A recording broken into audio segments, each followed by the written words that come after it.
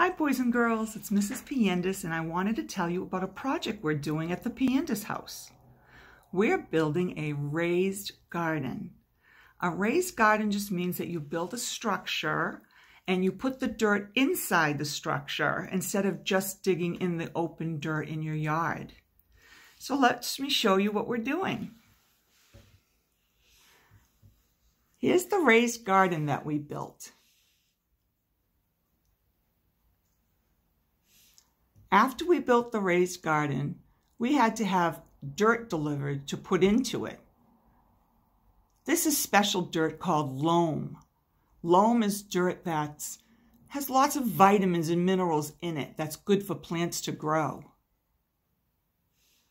Now we start to fill the garden with the loam. And there's Ryan. He used a wheelbarrow to bring the loam from the driveway to the garden in the backyard.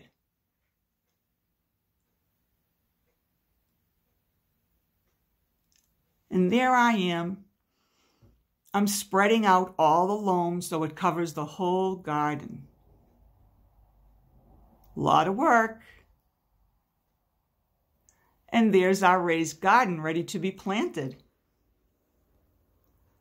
There's Mr. Piandes. He's starting to put the plants in. Here he goes again. Look at all the plants that Mr. Piandes put in the garden. There are 34 plants in the garden.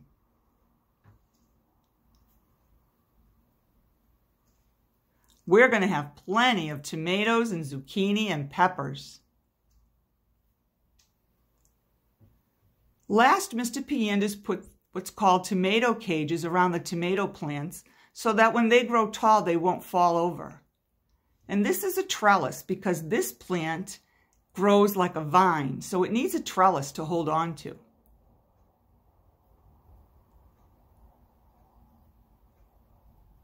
I can't wait till we have plenty of wonderful vegetables from our vegetable garden. Are you doing any planting at your house?